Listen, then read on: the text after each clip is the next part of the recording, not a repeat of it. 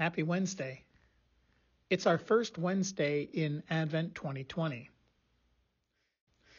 I found this resource on the elca.org site entitled 5 Gifts of Discipleship During Advent and Christmas. To be honest, I never thought about discipleship around Advent and Christmas, not in those words anyway. But of course, it is a good thing to think about. The first week's theme says, Advent 1, live among God's faithful people.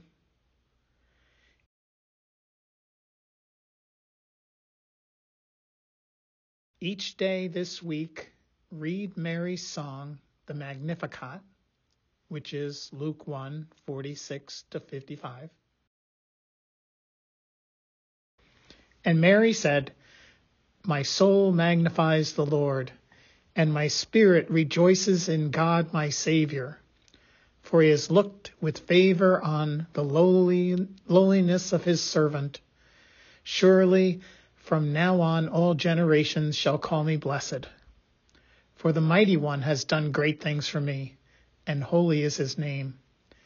His mercy is for those who fear him from generation to generation. He has shown strength with his arm. He has scattered the proud in the thoughts of their hearts. He has brought down the powerful from their thrones and lifted up the lowly. He has filled the hungry with good things and sent the rich away empty. He has helped his servant Israel in remembrance of his mercy, according to the promise he made to our ancestors, to Abraham and to his descendants forever. Then they say you should pray about this and reflect, how can I encourage others in their faith?